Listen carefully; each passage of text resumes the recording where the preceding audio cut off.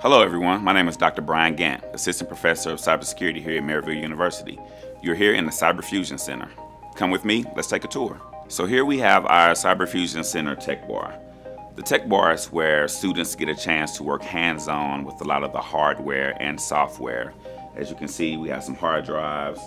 We have a CPU, central processing unit, where we actually swap out some of the older legacy hard drives with newer ones that are able to give students better performance.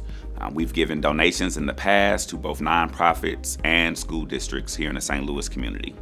So here we have our digital forensics station. This station has multiple software programs where you can really dig into digital forensics. You can also look at mobile forensics.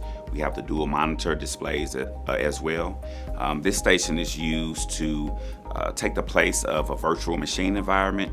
That way our students can actually work on images and things of that nature at a much higher speed than in a virtual environment. Now we're at the centerpiece of the CFC Cyber Fusion Center, our interactive wallboard.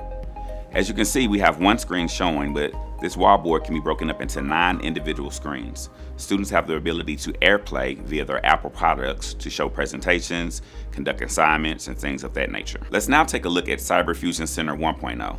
This particular room acts as a mock security operations center, which you might see in a Fortune 100 or 500 organization. Multiple screens, multiple monitors, and even gaming chairs. Our students utilize this room to conduct a multitude of cybersecurity services for both nonprofit organizations and school districts in particular. Vulnerability scans, phishing campaigns are just some of the services that the Cyber Fusion Center provides to the St. Louis community. Now let's take a look at a computer that we affectionately call the Beast. The Beast has the ability to process 10 computer images all at once. Students use this particular machine to conduct some of our more complex vulnerability scans for different organizations. Thanks for touring the Cyber Fusion Center with us today. We'd love to see you on campus. Please schedule a visit.